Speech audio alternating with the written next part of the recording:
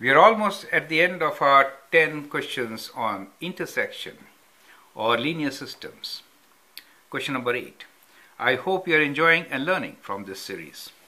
Question number 8 is, write the number of points at which the following set of lines will intersect.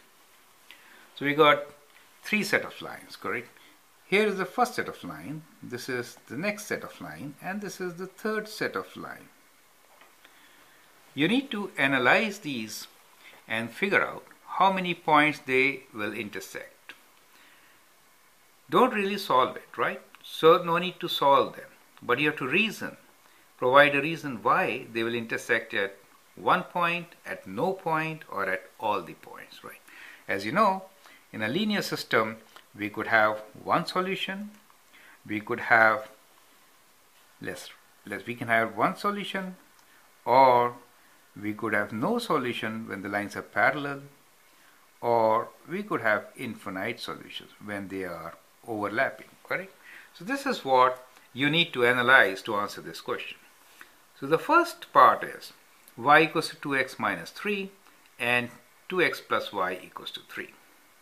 Second is y equals to minus 2x plus 3 and 4x plus 2y equals to 3. And the third part of this is 3x plus 2y equals to 1 and 6x plus 2y equals to 2. So I'll recommend that you do your calculations, figure it out, and then write down your answer. After that, look into my suggestions. This is how I would like to do it. The very first one is y equals to 2x minus 3, and we have 2x plus y equals to 3. Better to write this line in the form of slope-intercept. So we can isolate y, and we can say, well, this can be written as, we'll take 2x on the other side and say y equals to minus 2x plus 3.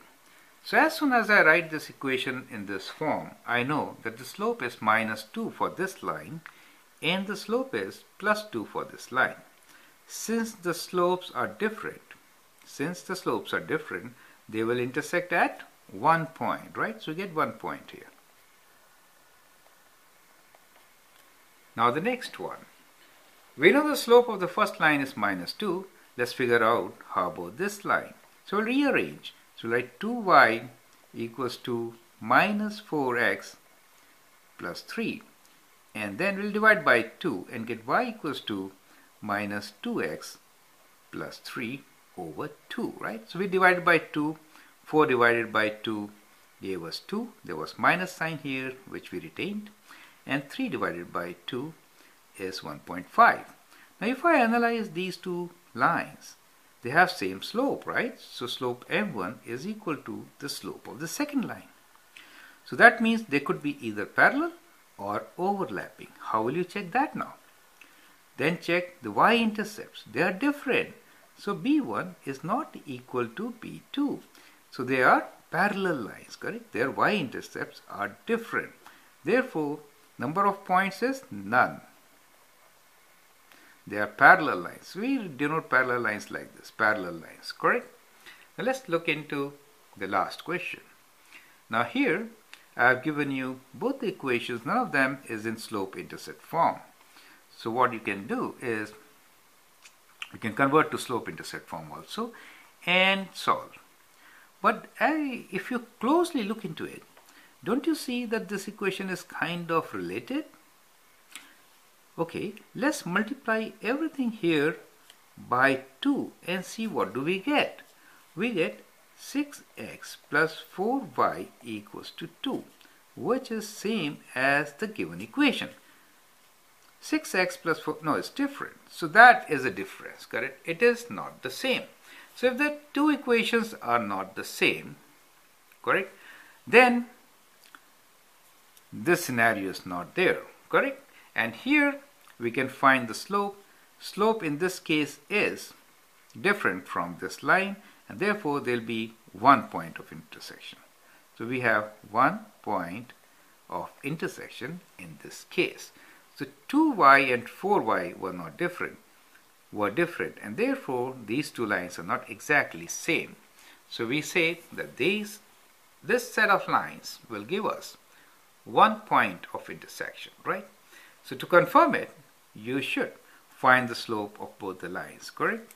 So the slope of the first line, reorganizing, will give you y equals to, we'll take this here, so minus 6 over 4x plus 2 over 4, correct? And for the second line, so we can write the slope in simplified form as m equals to minus 3 over 2, right? And for this line, y is equal to minus 6x divided by 2 plus 2 divided by 2, right? So the slope here is, that is m2, is minus 3, right? So this is minus 3 and this is minus 3 by 2. The slopes are different and therefore the lines will intersect at 1 point, correct? So that is how we can solve these questions. I hope you learned a lot from here and few more questions to go to complete our set of 10 on linear systems. Thanks and all the best.